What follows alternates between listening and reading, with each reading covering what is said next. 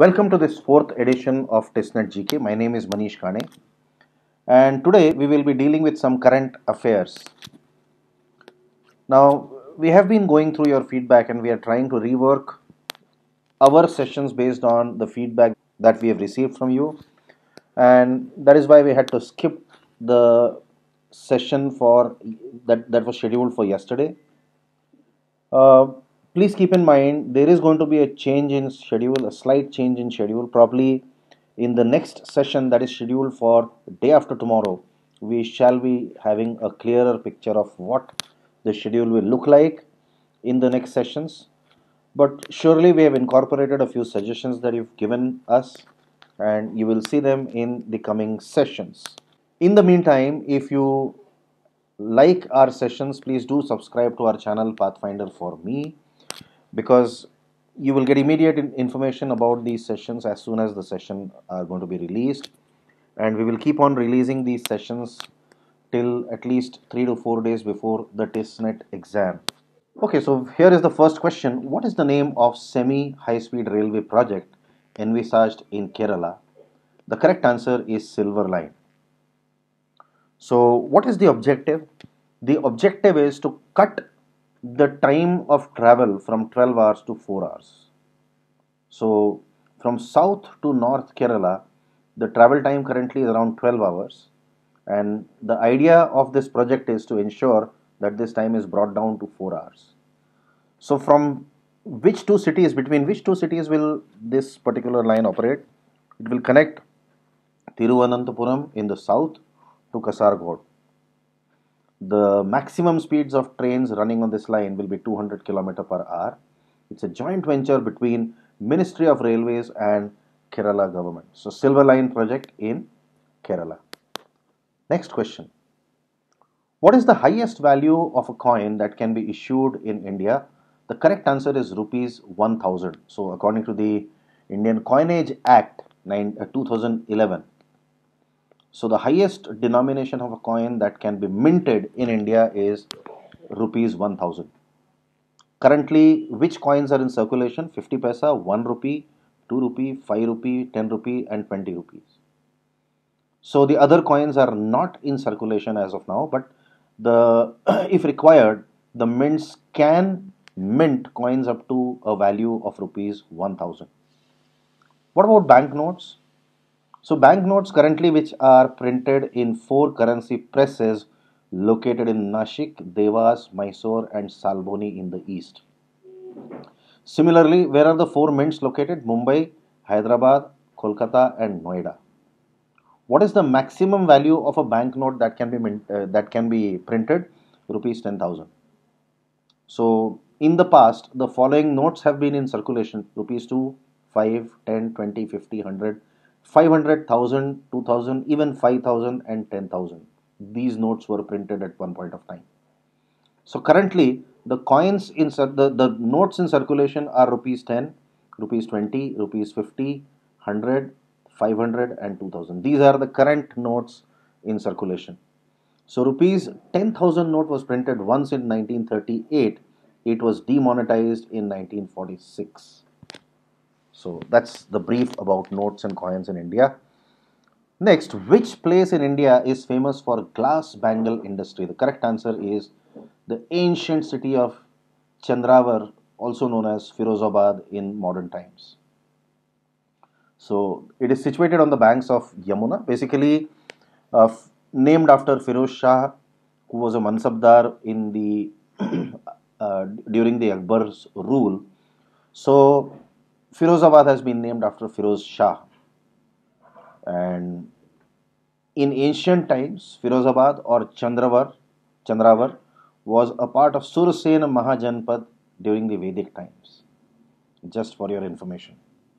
Next question.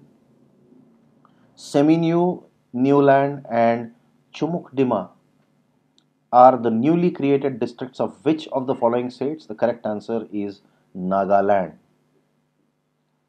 Next question.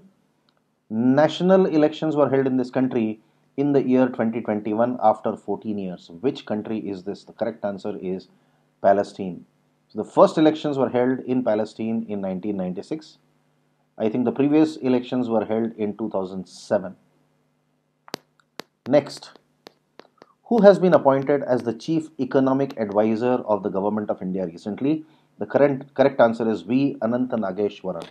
So he replaced K.V. Subramaniam, who was till uh, recently the Chief Economic Advisor.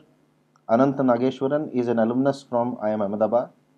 He's also done his PhD from University of Massachusetts. Till recently, he was the Dean at IHMR Business School in Chennai. So now he's taken over as the Chief Economic Advisor to the Government of India. Next question. ZED scheme implemented by which is a scheme implemented by which ministry? The correct answer here is MSME industry. Now, what does MSME stands for? It should be known to you already. Micro, small and medium enterprises. What does ZED stand for? Zero defect and zero effect. Now, what does that mean? The MSME industry wants to promote a culture among the small and medium enterprises of having zero defects in production. And apart from having zero defects on production, they also want to raise an awareness about zero effect on the environment. And that is why ZED scheme, which stands for zero defect and zero effect. Zero defect in items produced, zero effect on the environment. That is the ZED scheme by MSME. Next, which company has topped the Forbes list of world's best employers in 2021? Now, this company comes up with a variety of lists. This is a list of most popular or the best employers in 2021. Why would any company want to be a best employer? The reason is very simple: to attract good talent. And the company that was voted as the best employer is Samsung. So, who carried out this survey? Forbes and market research firm called Statista. They created this survey after talking to 150,000 people or more who were full or part-time employees of variety of companies. The other companies which had top ranks was IBM, which was ranked second, Microsoft at rank 3, Amazon, Apple and Alphabet at rank 4, 5 and 6.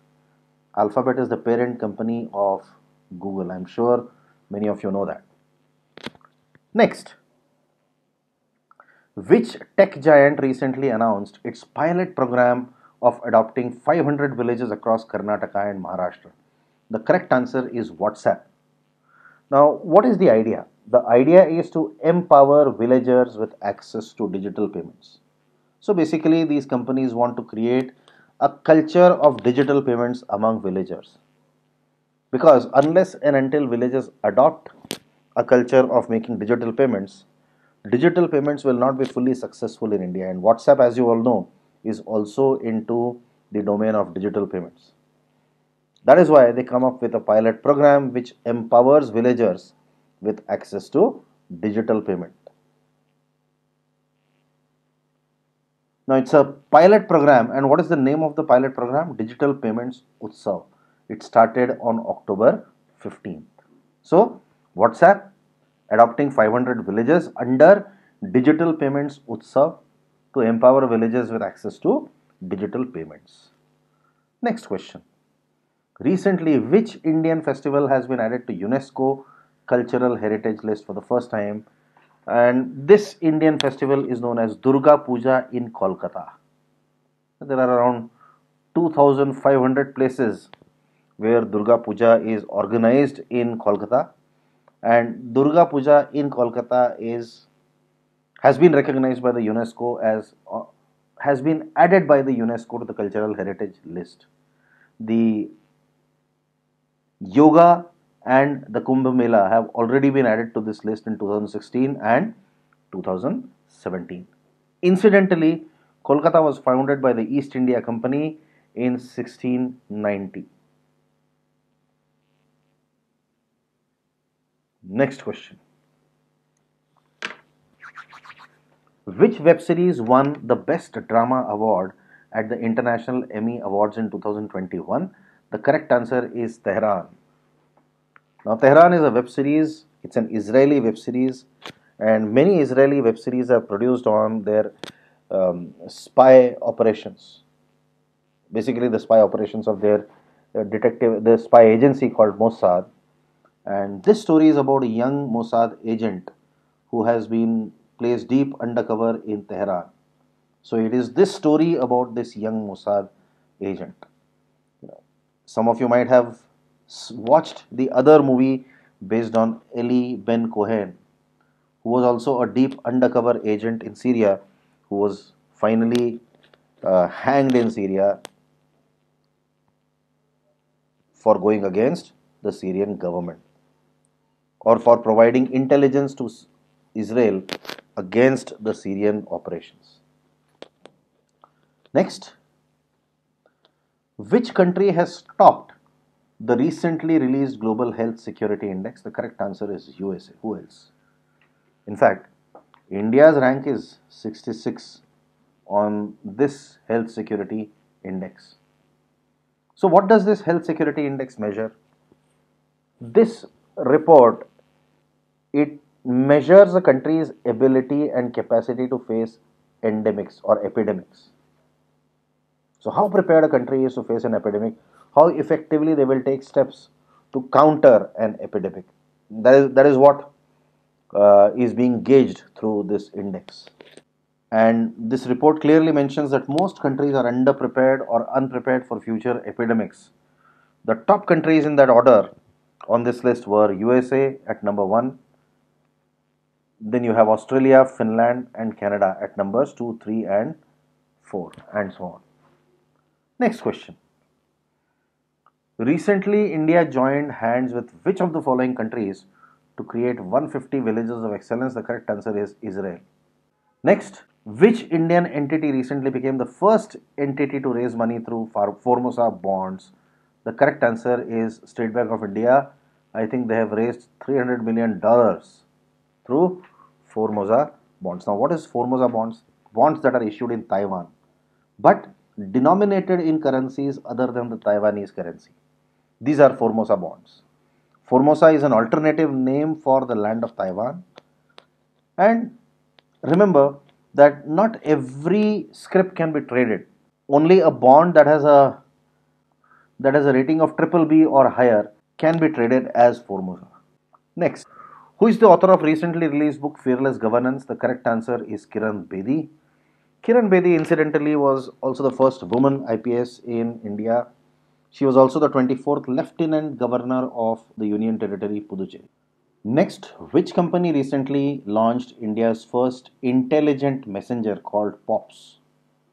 The correct answer is Paytm. Now, what is the parent company of Paytm known as? 197 Communications. Who is the CEO of Paytm? The CEO and the founder of Paytm is Vijay Shekhar Sharma. The CEO of Paytm Money, which is also a group company, is Varun Sridhar. Now, what is this intelligent messenger? What is the purpose of this messenger? So, the purpose is that people may receive specific information about their stocks, the analysis of their portfolio, and regarding their portfolio. And Paytm Money has partnered with Investor AI to come up with this intelligent messenger. Next question. Who is the current owner of Air India? The correct answer is Thales Private Limited, which in turn is owned by Tata Sons. Now, Tata Sons is the holding company which has a majority stake in most Tata companies. So, the headquarter of Thales Private Limited is Delhi, and as you are aware, Air India was formerly a company of Tata Group only.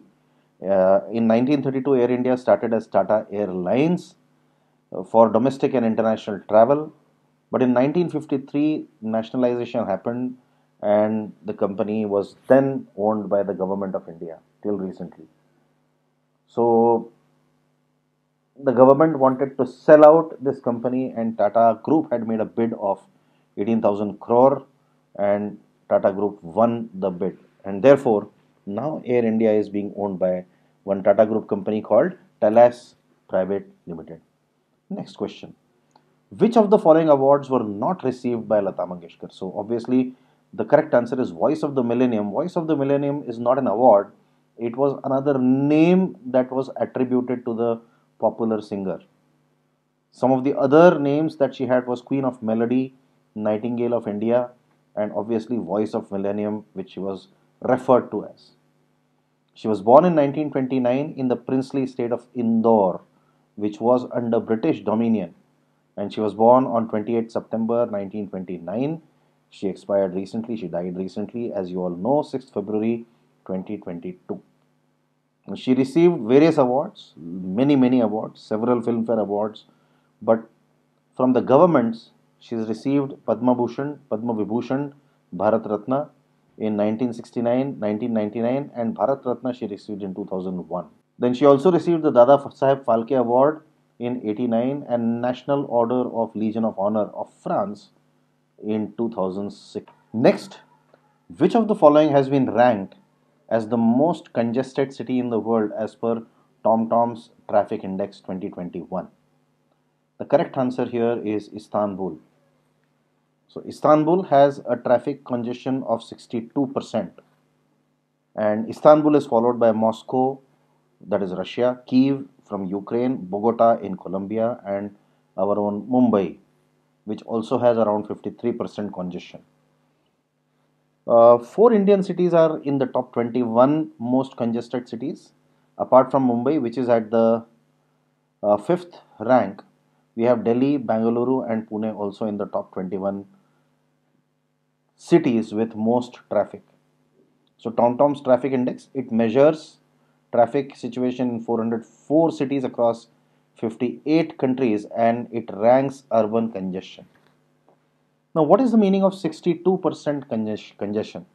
So, if Istanbul has a figure of 62% congestion, it means that if for a particular journey in Istanbul it takes X minutes of time, with a 62% index, it will take X plus 62% of that much time.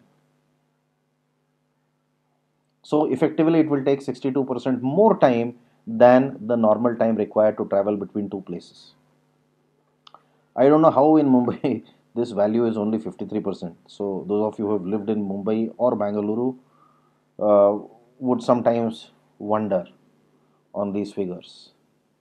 BCCI plans to launch the women's IPL by which year? Both Jay Shah and Saurav Ganguly, heavyweights in BCCI, they have confirmed that women's IPL will be launched by 2023. Already, Cricket Australia has a women's Big Bash League in addition to men's Big Bash League. So with this, we come to an end of today's edition of Current Affairs. This was the fourth. And as I have told you, very soon, that is by the next session, you will get an exact detail of how many sessions more remain and what all dates. We have made some changes in the dates on which we are going to have these sessions. We have made some changes in the dates on which we will be sharing these videos. That's all for now. Thank you very much. Please do remember to subscribe to Pathfinder for Me channel. Thank you.